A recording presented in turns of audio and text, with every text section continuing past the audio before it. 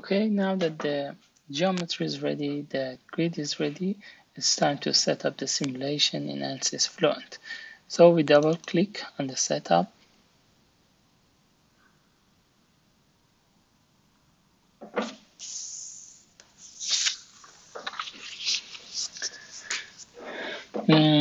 So we want to see the domain after the case opens, and then you'll open it on one processor. So we can click on start.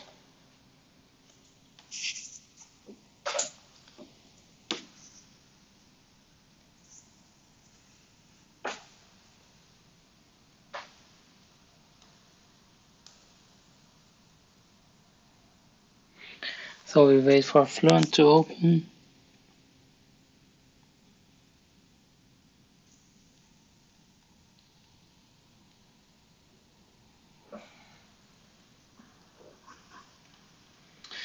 Okay, Fluent is almost ready. It's reading the grid.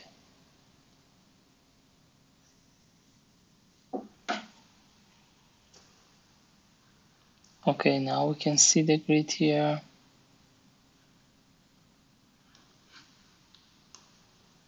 We can rotate it a bit. Okay. So this is the inlet of the domain, and this is the other side is the outlet. So let's check the grid. So everything looks normal, no error given. The minimum volume is not negative, so that's perfect. We can also report the quality. So here it's fully structured grid. So the minimum orthogonal quality is 1, and then the maximum aspect ratio is almost 40. Okay, so everything here is as it should be. So we try to make the setting. So we want the simulation to be steady and then incompressible. So we go with pressure based. We go with the model settings. So we go to the viscous model. So in this version of Fluent, version 2020 R1, the default of the turbulence model is SSTK omega model. But for outdoor flow simulation, we usually use the K epsilon realizable model. And here we're going to use the standard wall function. So K epsilon realizable with the standard wall function. So we click OK. So this is ready. We're going to set the boundary conditions. So for the inlet velocity profile, and also for the outlet, and then for the wall settings, we're going to use a user-defined function, UDF. We have already set up the UDF, so let's first take a look at the equations. So the velocity profile is a logarithmic velocity profile, a typical neutral atmospheric boundary layer profile. So this is the velocity magnitude, and as a function of the height from the ground. U star is the friction velocity, kappa is the von Karman constant, which is between 0.4 to 0.42, and then we have the equation to calculate the velocity profile, and y0 is the aerodynamic roughness length. For this simulation, we consider a aerodynamic roughness length of 0.03 meter. So this is actually set based on the train. So the velocity, the profile for the turbulent kinetic energy at the inlet of the domain is calculated using this equation. So U star again is the friction velocity, and C mu is the model constant for the K epsilon turbulence model. And the profile for the turbulent dissipation rate is also calculated based on this equation. So we have friction velocity, we have kappa, the von Karman constant, y is the distance from the ground, normal distance from the ground, and y0 is the aerodynamic roughness length. So this is coded into a UDF, a user-defined function. And coming back to the equation, so for the velocity, for the logarithmic velocity profile, we mentioned that we have a aerodynamic roughness length of 0.03 meter. So we have fitted the profile for a reference velocity of 5 meter. And then this is the reference value at the height of 10 meter, which is the building height. Okay, so here we have the function to calculate the velocity profile. So this is the equation that we already introduced. Y0 is the aerodynamic roughness length, UF is the friction velocity, and V is the reference velocity, which is 5 meter per second. And here we have the profile for the turbulent kinetic energy. So this is the equation. And then here we have the profile for the turbulent dissipation rate. So coming back to the Fluent. So now first we need to load the UDF. So we go to user defined panel and then the functions and interpret. And then we need to go to the folder where the UDF is located. So I copy the path, and then this is the UDF. I load it and interpret it. So we have to check no error happens here. So everything looks okay. So it's still loading. Okay, this is done. So one thing we should note is that, so if we look at the domain, the direction normal to the ground here in our domain is Z. So this should also be the same in your UDF. So this value, which is the Z value, if we come back to the equation, so we see that in the velocity profile here we have Y, which is the normal distance from the wall. Note that this is going to be Z in our simulation based on the domain orientation. And here we also have Y, so this should also be Z. So in the Fluent UDF language, X brackets 2 bracket means Z, and also we have it here. So the UDF is adjusted based on our domain arrangement. So I come back to the Fluent, we loaded the UDF. Now we're going to open the panel. Okay, now we have the setup for the velocity inlet. So we're going to set the magnitude, and that is normal to the boundary. And now we open the panel, so we have the UDF velocity. So we set it here. And then we change the turbulence specification to K and epsilon.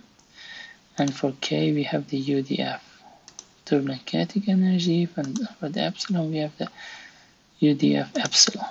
So we click OK. We go also to the outlet.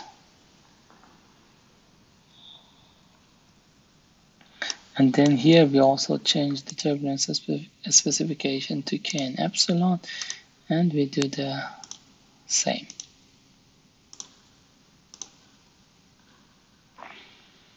Okay, now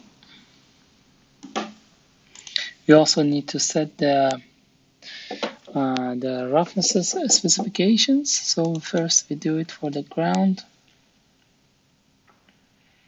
How should we do that? Because for a train we have the aerodynamic roughness length, but in Fluent we have to set the roughness height, which is the KS, the sand grain roughness height, which is different than the y0 that we have.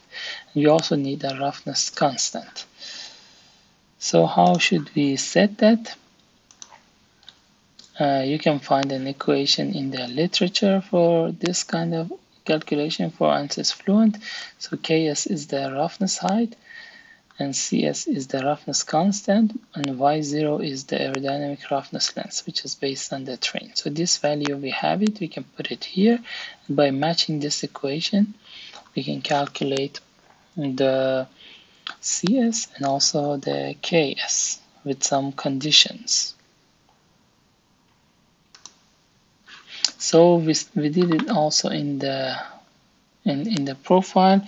So this value of CS 2.5 is calculated based on a roughness height of 0.1. So if we put in this equation, here we have 0.03, and here we put 0.1, and then this value will be almost 2.5.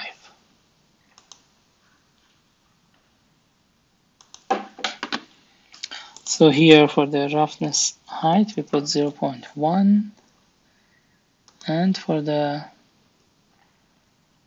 roughness constant we use the UDF value, the value from the UDF. Okay, and then for the building wall, here we also use a roughness height of 0.1 meter, and for the roughness constant we keep the default value. Okay, we also set the boundary conditions. Now we can go to the solution methods to check everything is second order. So we change the discretization order to second order. We go to the solution controls. We increase the limit for the maximum turbulent viscosity ratio to 1/20. This is also set. We go to the monitors. We change the convergence criterion for the residuals to none, so that the simulation does not stop at a certain point based on the residuals. We also increase the values to plot and store, and then select not to print it to the console. This is also set. Now we're going to initialize the simulation. We select the standard initialization from the inlet, then we select initialize, and then we are ready to start. We can select, for example, a value of 4,000 iterations. At this point we can save the project.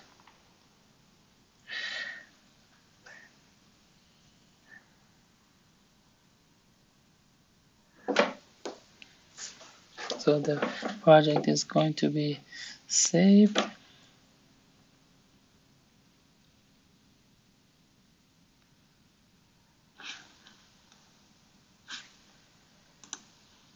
We can also export the case and data file. In the case file there's the simulation settings, and the data file is the solution.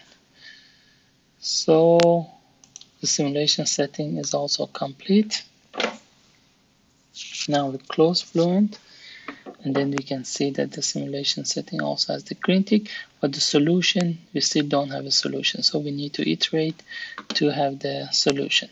So we also completed this step, which was preparing the setup in ANSYS Fluent. Okay, now we're at the last part of this tutorial, that is summarizing what we did so far.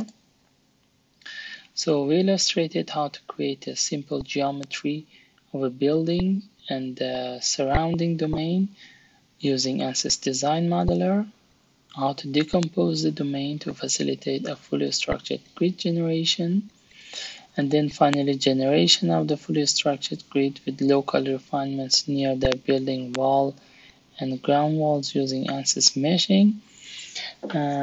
We prepared the simulation settings in ANSYS Fluent.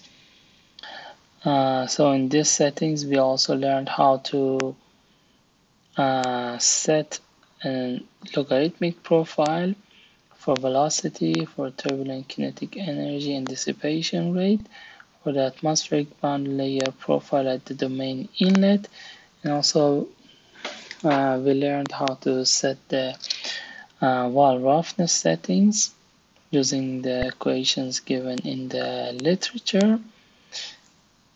And these two were actually input to the software using a user-defined function UDF, and everything was arranged inside ANSYS Workbench. Okay, that's the end of this tutorial. Now you are ready for your outdoor flow simulation.